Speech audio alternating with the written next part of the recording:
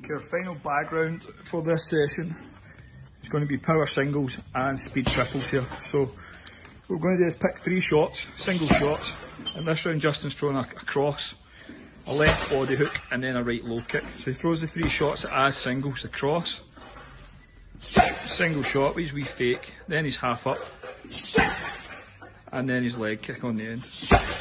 Once you've hit the 3 singles, it's speed for the combination. So he'll throw the cross, half up leg, 3-piece. Goes back to the singles, single shot,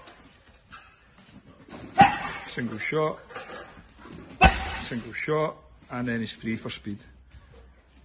You can be creative with your combinations here, make sure you can throw your full range of techniques, and just pick one combination per round.